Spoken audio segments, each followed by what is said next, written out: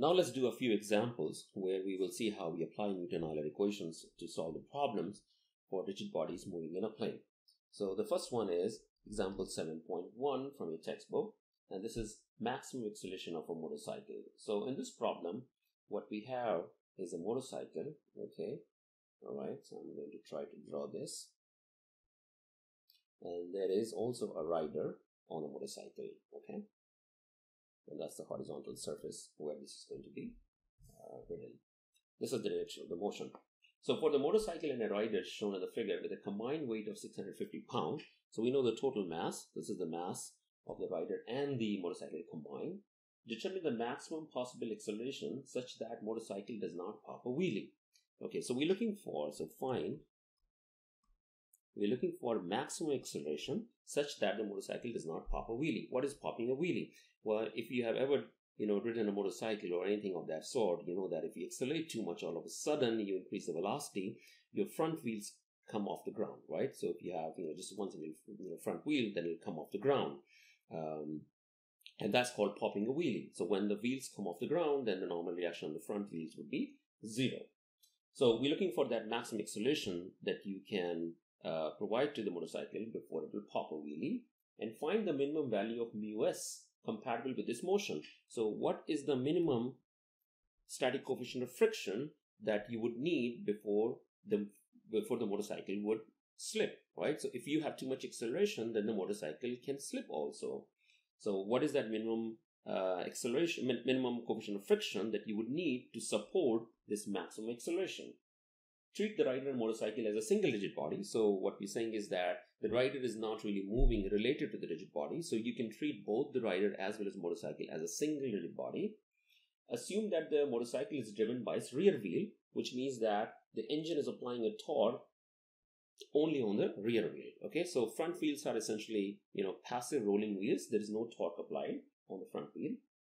Ignore the rotational inertia of the front wheel and use the dimensions shown in the figure. Okay, so in the figure you are shown some dimensions as well. So what we know is the location of the center of mass, G, and what these distances are. So this point is being called A, this point is being called B. Actually they're on the ground, but because of my drawing they look like off the ground.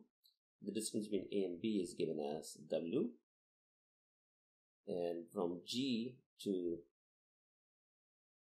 the road, the vertical distance is H, all right, and the distance between G and B is given as D.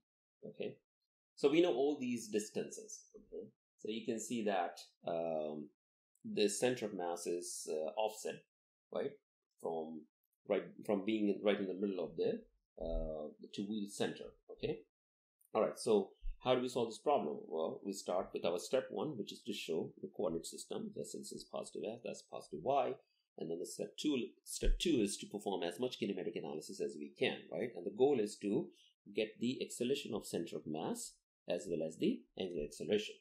Now, this motorcycle is really not rotating, which means it is actually translating. It's moving only along a straight line direction. That means we know from that alpha is 0. There's no angular acceleration. It has no angular velocity. It has no angular acceleration because it's translating. What about acceleration of center of mass? Well, that's something we have to find out, right? Okay, so we don't know that, but kinematic analysis revealed to us that at least the angular acceleration is 0. All right. Then the step 3 is to draw the free body diagram, right? So let's draw free body diagram. So we have the wheels, right? And then we have, the motorcycle, and then we have the rider. Okay, that's point A, that's point B. Normal reaction at these 2 points. Here is the center of mass, so I'm drawing it here. So that's the weight. This is G. Okay, then on the rear wheels, of course, you'll have the friction because the torque is applied only on the rear wheels. If there is no friction, then the motorcycle is not going to go anywhere. So we'll call it F sub A. And it's going to point in the horizontal direction towards the direction of motion to propel it, right? And then the torque, of course, would be applied by the engine over here, right? So there will be a moment applied by the engine on the rear wheel that would try to rotate the wheels clockwise, which will overcome the friction, the moment from the friction, right? So these are the forces acting on the rigid body, right? No friction force on the front wheel, because front wheel is not a driven wheel. Okay. All right. So now we can use the Newton-Linear equation. First one is sigma F equal to m times acceleration of center of mass. Okay, and acceleration of center of mass is m a g I hat plus 0 j hat, because the motorcycle is moving along x direction. So we could have actually written over here that ag is equal to ag I hat, right? That would have been okay too. What are the forces in the horizontal direction? We have fa I hat plus na plus nb minus mg j hat. So that's on the left hand side. So that gives us fa equal to m times ag, and na plus nb is equal to mg. Okay, so we get that from the Newton-Alice first law.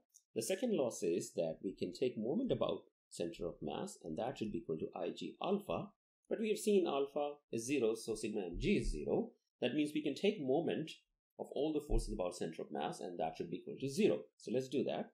So we have nb, the moment of nb about g is equal to nb times d, and that's counterclockwise, so that's positive, plus fa times h, that's also positive, minus na times, and that is actually w minus d, right? So w minus d. So if you see over here, so that's a w, that's d, so that's w minus d, and that should be equal to 0. Okay. All right. So these are the equations that we really have, right? So we have 1, we have 2, and we have 3 over here. Okay. So how many unknowns we have? We have fa, we have, so let's count them: fa, na, nb, as well as acceleration ag. So you're like 4 equations. Of course, we cannot solve for all of them just from this. So let's see if there is anything that we have not taken into account, right? So first thing is that you are given that you have to find the maximum acceleration. So for maximum acceleration, you get into this limiting case when the normal reaction at point B would be 0, because you'll be popping a wheelie. So when you get to the limiting case, when acceleration, when ag is actually a max, that's when normal reaction at point B would be 0. So we got rid of one variable from that. At the same time, you don't want the motorcycle to slip. That means that the friction force over here should be the maximum possible friction force that will be available to you. So maximum possible friction force is mu s times na. You cannot have anything more than that, right? So that also gets rid of one more unknown, because now fa is expressed in terms of na. So now if we substitute for all this in here, in 1, 2, and 3, we have how many unknowns? We have only 3 unknowns, and we have only 3 equations, which means we can solve for all of them, right? So if we solve for them, we get mu s to be 1.32, and maximum acceleration turns out to be 42.5 feet per second squared. Okay, so it may look like as if this static coefficient of friction 1.32 is very, very high, but it's not unusual for good tires on asphalt kind of surface to achieve this kind of sticky friction. Okay, let's do another example. This is example 7.3. Translation: slipping versus tipping with friction. So we have a uniform flat crate,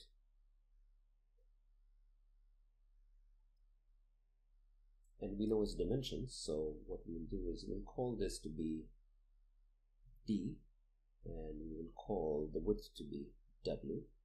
Okay, so a person is pushing this flat crate right here. So by applying a force, let's call that force P. Okay, and we know the magnitude of this force is 95 pounds. So given is this force P of 95 pounds, and it's acting horizontally. The force is applied 2.95 feet above the floor, and the crate is 5 feet long and 3 feet high. So we know the point at which this is applied. So at point D, so we know D is 2.95 feet. So that's actually the point of application of the force. Okay, the total height is slightly more than that. So we also know H, which is 3 feet, and we know the width, which is 5 feet. And the total mass is given as 120 pounds. This is the mass of the crate. The coefficients of static and kinetic friction between the crate and the surface are also given. So we know mu s and mu k. So mu s is 0.4 and mu k is 0.35. So static and kinetic coefficient of friction. Verify that the crate slips and does not tip and determine its acceleration. So we have to verify that this crate is actually slipping and it's not going to tip. And we want to know what its acceleration would be under those conditions. So if it were to tip, it would essentially tip about, here, right? If you apply too much force on the top, then, you can kind of imagine that this crate is going to, tip. It might get into a configuration like this. And the problem says that, you should allow you should disallow this possibility. So you want this crate to slip. Now, of course, if you push at this crate, somewhere here, then you would minimize that chance of the crate slipping.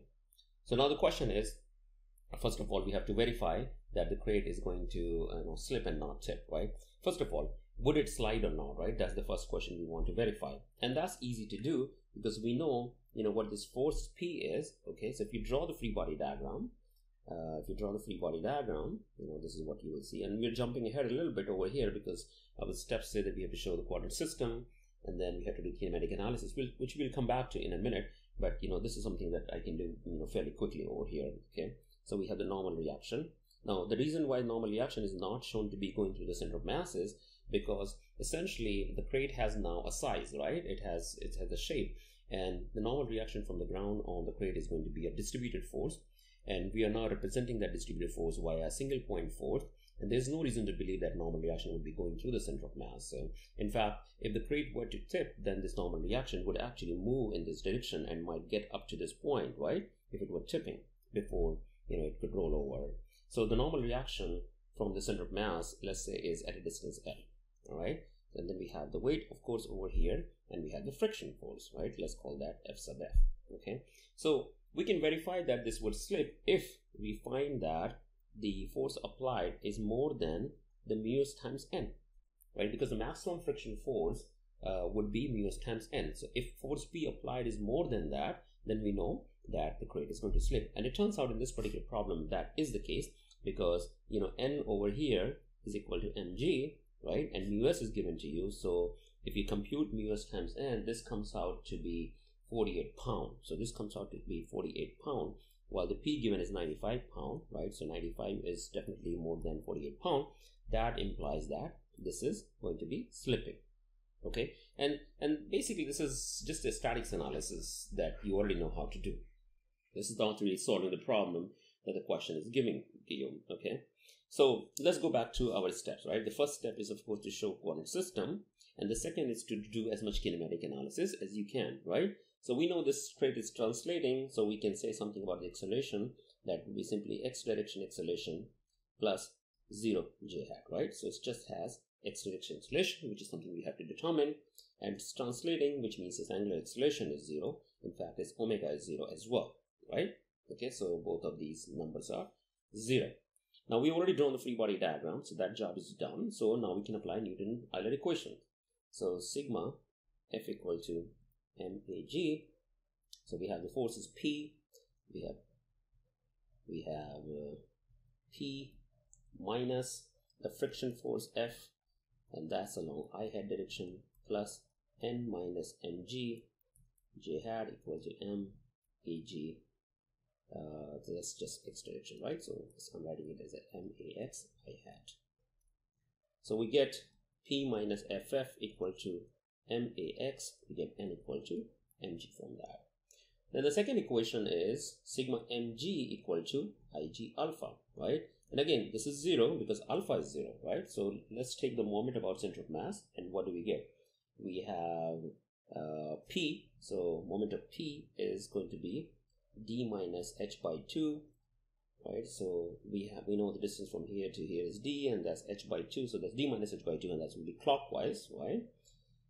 That will be clockwise, so that's negative, plus the moment of n, that's n times L, that's counterclockwise, and then our friction force, that's going to be clockwise, so that's minus ff times that distance is h by 2, so h by 2. That's the total moment about center of mass, and that's equal to 0. Okay, So essentially we have here 1, 2, and 3 equations, right? Okay. So what are the things that we know? We know we know P. We don't know what friction force FF is, right? Well, actually we know, because we know that it is actually slipping. So FF is actually equal to mu Kn. So FF is equal to mu Kn. That's equation number 4. So FF is known, P is known, and then N is known as mg. So which means FF is completely known. Then AX is not known over here, so that's one unknown. And then we have L as the other unknown, which we don't know, right? So L is the other unknown because we don't know where the normal reaction is actually working. If it turns out that we compute the L, and the L goes beyond the size of this crate, right? So if L is more than, let's say if it turns out that L is more than half the width, right? If L is more than that, then we know that crate is actually going to tip, right? Otherwise, we know that it's not going to tip, right? So if you solve this problem by substituting for all the numbers that are given to you, and it's easy to do now, then you find that L is equal to 1.673 feet, okay? And if you compare it with, what the total width is, which is 5 feet, so half of that is 2.5 feet, you can see that this is less than 2.5 feet. This is less than 2.5 feet, which means that the normal reaction would be always in the base of the crate. And that means that the crate is actually not going to tip. So let's look at this again. So how did we solve this problem? We started with the coordinate system. We did the kinematic analysis. And while doing the kinematic analysis, we actually assumed that the crate is not going to tip, right? We said that it's going to slip, it's not going to tip. And on the basis of that, we did the analysis and verified it. You could have assumed that the crate was actually tipping, and that means that you would actually show the normal reaction right over here, and that means you would actually know where it was acting. But if you assume that and you did the analysis, you would probably find that the motion that ensued from that assumption is actually not a valid one, okay? There would be something contradictory about that motion, or maybe an impossible motion, and that means that you would have to revise your assumption and go back to solving this problem without assuming the actual tipping.